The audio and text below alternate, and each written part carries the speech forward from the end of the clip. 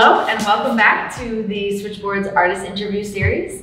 Tonight marks our 5th interview of the year, and we're so grateful for you for tuning in, so thank you so much.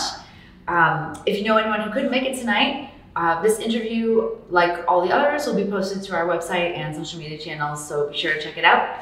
We have Andrew Ryan yet again on our tech support and our ace videographer, so thank you so much. Way better than my way outdated phone Instagram live process. So anyway, thank you very much. So you'll be able to watch the professional video after the fact. So tonight I'm sitting here with Ryan Kelley, owner of Wire by Ryan and founder of Splitrock Studios in Byfield, Mass. Ryan is best known for his wire wrapped sculptures, which can be found in shops and galleries throughout the United States. He's also a passionate teacher, educator, organizer, teaching at local businesses, breweries, and also your social media presence should be mentioned as well. So he also, if you've ever met Ryan in person, before the end of the conversation, you will have been connected with like 12 to 15 other people that you never knew before, but you'll develop lifelong community relationships with. So, I feel like you and I could talk for a long, long time. We have so many connections, so many wonderful, energizing conversations that we've already had, but in the interest of sort of keeping this on point and for the benefit of our viewers, I would love to dive right in and keep this. I've sort of broken it up into a few questions I'd love to center around, but we also take some time. Andrew's going to maybe check out to see if there are any questions that pop up. People can ask via Instagram Live if they want, and we can save time at the end for that. So, let's dive in. So I actually have never asked you this. I was thinking about this. I know. This is a real interview question. Don't be scared. When did you first start identifying as an artist and actually using that title? Yeah. When? That's a good question. Yeah. I don't think I've been asked that before. I think the biggest thing, thinking back, it would probably be when I sold my first piece, which was right after high school. Okay, interesting. Yeah. But now I give that spiel when I see other creatives or when I'm out at a gallery or with Taylor or anything.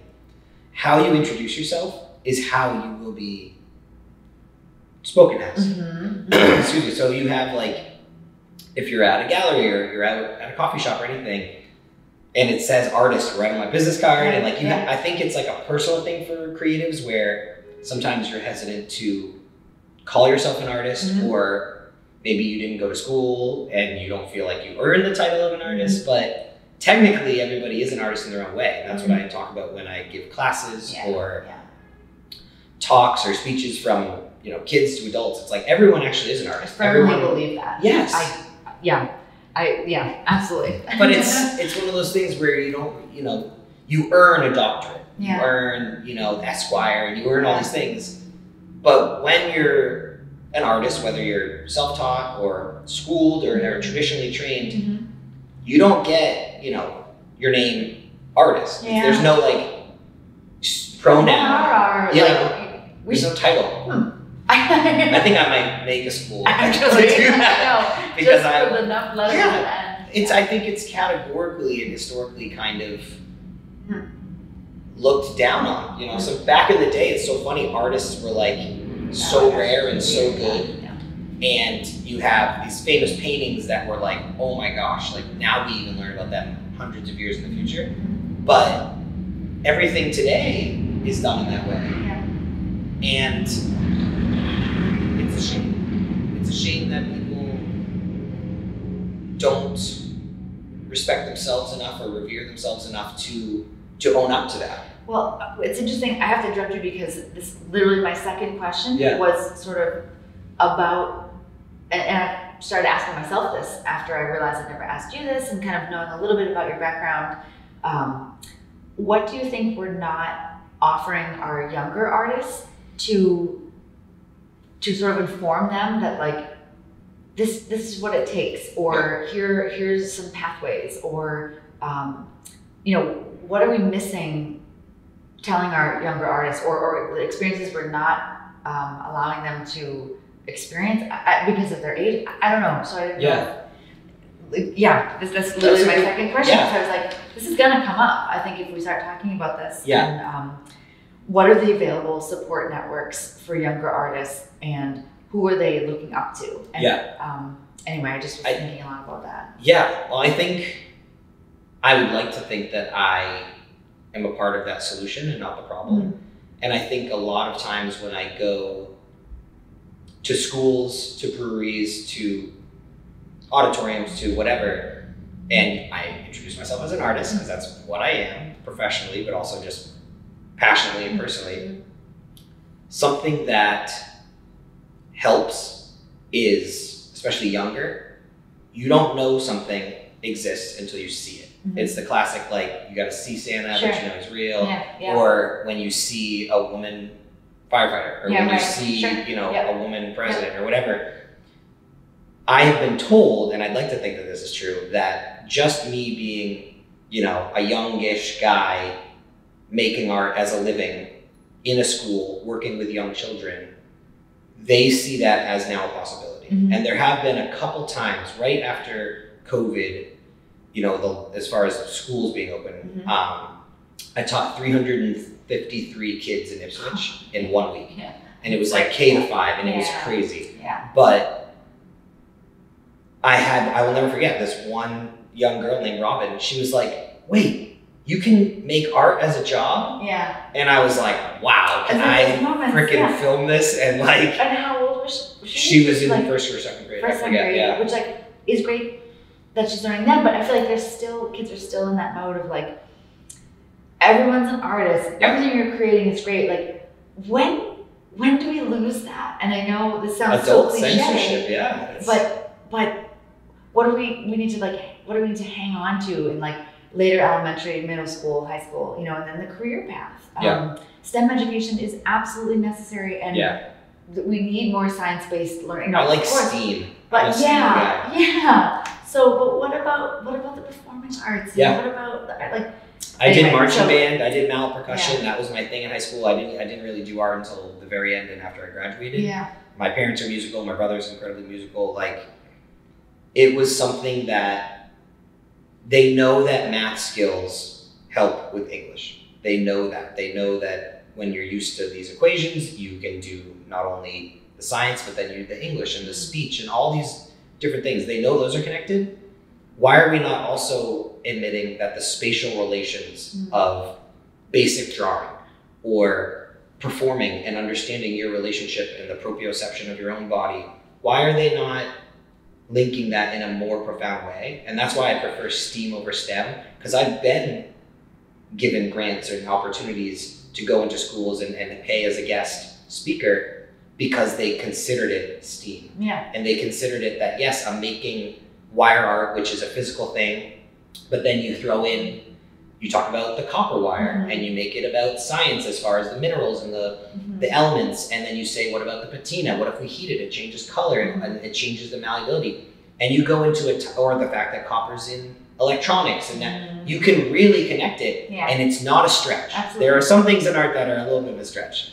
But, so that's a great lead-in to sort of us talking about your physical artwork. Yeah. And sort of, how did you start first creating, how did these first start happening? Mm-hmm. And I also am really interested in I know you do a lot of commission work these days. Mm-hmm.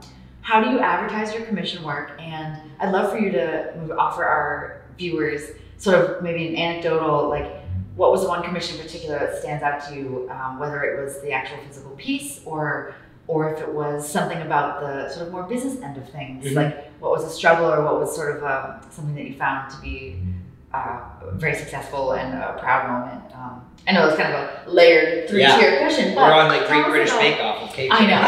If I was to explain the process, it's I take wire that comes on spool, and then I twist hundreds and hundreds and feet and miles and all this stuff, and you make that. I was so overjoyed the other day when I came to check in and say hi and to actually finally watch you, just sort of like, we were talking and you just picked up a spool of wire. You probably didn't realize you were doing it. And you were just like, you were like a weaving or something. I don't know. It was really, I was like, I probably do it in my sleep. I should do it in my sleep. I'd like be more. I know. But really, it was neat to see that part of the process. And it's also amazing. I love that you teach other people. I mean, you just said a minute ago, the sense that, yes, this is work that I do, but I also do a lot of other things. Yeah. But this work here, like, you teach people how to make things like this. Yeah. You're teaching people, like, who are so enamored of, like, I have no idea how to do this. Like, I'd love to know what it takes. And to know that as an artist who is willing to share their process and in such a way that's, like, anyone can be an artist. Like, that is a way we've always connected. Yes. And a philosophy we've always shared that I really appreciate. But so we have these this type of work that obviously is very attractive. People are really excited about it. Commissions, So can you tell me about like the craziest commission you've ever done? We would need a lot of interview I know. For the things I've learned in good and bad. I think the biggest thing, and this is a blanket statement. Yeah. Some artists, all artists have avenues and things that they prefer, and they're really good at. And we all excel. Every single person excels at things, and every single person needs work on some things. For me, I don't mind the customer service side of art as a business. Some people struggle with it. Sure. And it's not easy. And it's like if you're in the restaurant industry or if you're in the car detailing business. I mean, there are aspects where there's a reason that you have the nice receptionist person versus, the person in the back that is just doing the work. Yeah, sure. So for me and the skills from my parents and being involved with the people I am, I find that my skill lies in working with someone to understand what they want, to understand their goal and the passion and the reason behind the piece, because I truly get a lot of gratification out of making something that someone's going to enjoy. It's not a commodity. But it's not easy because you have to learn to be specific and eloquent and approachable, and it's hard to do in a modern age with technology to be kind and energetic through text, which some people are very bad at texting in general. But that's something that really I prioritize. I love that I can post and be myself on social media, and when they message me, they know it's me. Which some businesses can't do, and that's totally fine. And maybe one day I won't do that as much. But the commission side, I like it because it takes the pressure off. A lot of artists have to make inventory because they're going to galleries, they're trying to do scale, they're trying to do that. This is my 10th year in business, and I'm totally self-taught. Congrats. Thank you. I never went to school for art, I never went to school for business. I literally just learned through like the school of Google and community and all the stuff we talk about. But I like commission work. Well, the connection. Yes, it's your a connection. ability to connect with people. I think that's what I'm hearing is like, and that's sort of what I love doing about consulting work is to be that person that, I mean, it's great. It's rare that you find an artist who, can do both things. And like you say, it's hard. You're not going to do it all the time. As you get busier and as more people start to hear about your work or your classes or what, the Splitrock Studios, which we'll ask about in a minute. That one-on-one connection is going to, be less and less of your time. But I think that's where it starts, is that people know that like when they're approaching your business, they're going to get an impassioned response, and they're going to get that like connection of like, I actually really love communicating with clients, and I love, I definitely appreciate that. It is hard. It's time consuming. Yes, but that's the thing, is that there are artists out there that love to make art as, a side job or a personal passion because they just love to paint or they love to quilt or, anything. And we as humans, everyone needs a hobby. There are a lot of people that probably need more hobbies. But I think the biggest thing is I know I have a vision of what I would like my end goal to look like in some way. And I also know from the community, from amazing conversations and education and role models and things that you learn from social media, that I know that it's going to take a certain amount of work and direction to get there. Yeah. One of those directions is being approachable. One of those directions is being professional and consistent, not in the way that I make every piece the same, but they know that overall consistency is a huge thing with friends, with business, with anything. And part of that consistency is the inconsistency, where some months I have 2 commission projects, 5 trees sell at a gallery, a class every month that I try to do at least every month just for something. But then there are months where it's like, maybe I just made 3 pieces the entire month. Sure. And that is hard because it's not the corporate thing where you have expectations and you gotta stick to it. Life happens. And my time, I only have 24 hours in a day and I don't get sleep anyway. So, you know, I really need to balance commission work, friends, community, recharging that creative battery that we talk about all the time, combined with making art for the sake of making art, and also making art to do my job and to pay bills and to reinvest into the community and myself in the way that I'd like to. So it's not easy, and commission work has its ups and downs. But I really love the ability to do custom things, and whether that's a wire tree, or I do some other metal work and some light welding and soldering, or, you know, I have 2 pieces on the Newburyport Rail Trail, and I'm heavily involved with our neighbor's table in Amesbury, and I help create their spoons to raise money, or the Friends of Newburyport trees on the rail trail to raise money for the park. And there's other things that are not wire trees, but it's absolutely art by Ryan Kelley. And that's where the wire by Ryan thing is, like, it's wires somehow related in there, or not. But I like that diversity because it doesn't let me burn out. It lets me see and get recharged because I'm helping a nonprofit, or people are seeing it and taking pictures with their kids outside, or the client has friends over and I'm getting pictures from people I don't even know. Oh, I'm at Patricia's house and I just saw this. And like, that is so rewarding as an artist because you put so much time and energy in, and that one message changes your whole day. You know, and I think that is like, couldn't be more an apt lead in to asking you a little bit about Splitrock Studios. Because I think that as people living and working artists, and every day we're working with either directly with artists, or installing, or consulting, or commission work, or actually in the studio, there's this release that happens when you're sort of watching other, or facilitating other artists work. And I know that, like, you know, artists don't work in a vacuum. So to recharge, we go to other exhibitions, and we go to see music, and we go to, like, of course, I mean, anyone does that, even if it's not a practicing artist. But I just understand what you've told me about Splitrock Studios and sort of what's happening. And I'll let you share as much or as little as you want to about that. But it's really exciting to me because that's sort of like that's what the Switchboard has been for years, is either just myself and my former partner Haley supporting artists.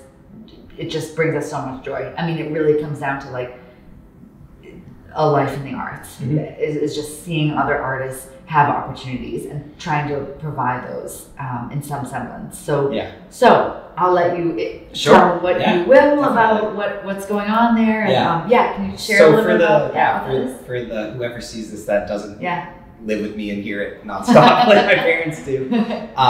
Splitrock Studios has been a dream of mine for 8 years. And it kind of has led my whole life to it. So I say it's like a lifelong dream. But basically, it is a live work artist residency in Byfield, Massachusetts, in the beautiful woods with acres and acres of nothing behind you, and that forest bathing natural recharge that people all need as a business and as a residence for people to enjoy. And the property is 5 acres. The building itself, the actual physical Splitrock Studios, is a 2-family home where I live and work on one side, and 3 artists will live and work and thrive on the other. And it will have, you know, we're working with Andrew Sidford Architects, and it will be just beautiful, big, functional space. Yeah. The problem with a lot of artists that I've seen, and the problem I want to solve, is people love to throw artists in the loft or in a place that can be gentrified, but they're not necessarily designed with artists in mind. And we've had conversations where it's like, how do I unload a truck into this space? What if I want to paint something that's bigger than 3 feet by 3 feet? Right, yeah. How do I get this up the stairs? How do I fit this through a doorway? And I've ran into those problems in my own business in 10 years, making larger work, and the reality of needing things that don't burn around me. So if I'm welding or soldering or torching or having a space that truly is designed with the artist in mind of any medium, and that's where it gets a little tricky with the design. But the goal is to have this place that not only is home to artists that are living and working and succeeding, but also the openness for a photography room that people can create as a space or rent as a space to use for whatever endeavors they have. To be able to have a beautiful grounds in the woods where maybe they're hosting a yoga retreat, or they want to do a concert, or they want to do a beautiful dinner for their friends, or a banquet to raise money for somewhere. And it's those really exquisite artistic ventures that we are so lucky in this area to have stunning buildings, downtown vibrant, which everybody has been hearing for the last 20 minutes. But sometimes you want to get away. And I'm incredibly inspired by Alnova in Kensington, New Hampshire. I'm incredibly inspired by places in Boston and beautiful buildings like the Liberty Hotel. I've had work there, very different places. But I want to have a place that I like and build and design a place that people and locals can find value in and continue to further their passions and creativity with something that I can offer. So you mentioned, having this is beneficial to the community as well. Will there be, well, first of all, will artists stay there for a certain amount of length of time? We have like sort of an official residency program, and also how open to the public will it be? So right now on paper, it's gonna be like a 12-month lease for the artist residence. Down the line, bigger picture, I would love to do a true artist residency with one of the kind of areas so that 2 people could be there, but 1 person could be rotating monthly. Because I want the reach of Splitrock Studios in this little rural town and woods. I want people from all around the world to come there. So that's one thing. And then as far as open to the public, it is private, it is residential. It won't be a shop or any true business operating out there. But I would love to think, just like many artists, that being able to have an appointment set for a client, or having some kind of event that we do open the doors. Down the line, I'm very lucky. My neighbors are incredibly community oriented, passionate, also in the arts, nature, farming, all that. So I think the biggest thing is just the possibilities of anything we want to do. That is so exciting. just the start. So thrilling. I know, and I know that you've been dreaming about this for a long time. To see it last year, you actually purchased the land, right? So that was that turns out you need that first. Well, it was first things first. During the pandemic.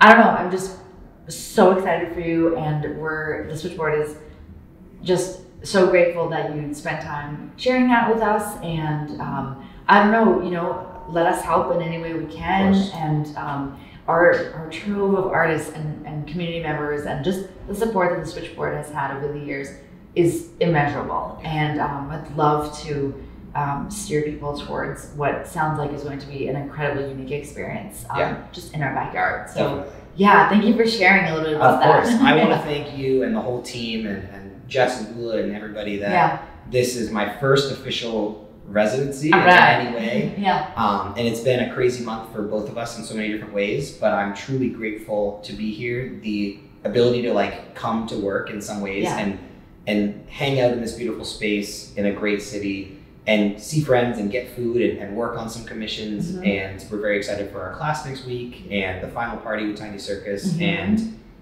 I'm inspired by you, and I'm so grateful to know you and the space that Switchboard is, and the other creatives in this community. It just is reinforcing why I want to do the things I want to do. Well, please continue doing that and continue also being like such a lively connector to everyone and to creative people. We just need that, especially after the past couple of years. So thank you. And I heard you mention, I think before we end, I think we definitely need to talk about next Tuesday's Class of the Tap. We have 2 tickets left. There's 3 tickets left right now, which will probably be gone soon. But yes, I offer monthly classes at local breweries, which I hope to continue because it's getting cold. But it's super fun. So that'll be great. So it's next Tuesday, 3 tickets left. Yeah. People can find them wiredbyryan.com or Switchboard Haverhill. Through Eventbrite. Yeah. And then October 30th, next Saturday, there'll be our closing reception celebration of Ryan's Residency. Yeah. Tiny Circus is going to be playing, right? Yes, super exciting. You're going to get noise complaints. It's awesome to have music in here, as Andrew will attest. Yes. So we're really excited. Hope people can join us for those in-person events.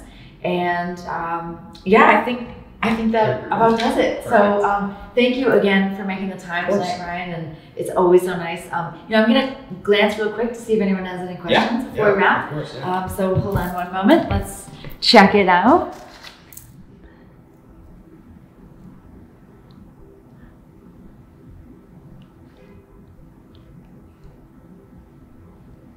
Cool. I think people were saying hi, people were joining and stuff, so I think we're good. So thank you so much for tuning in, and hope to see you downtown again soon. Bye, everyone. Thank you.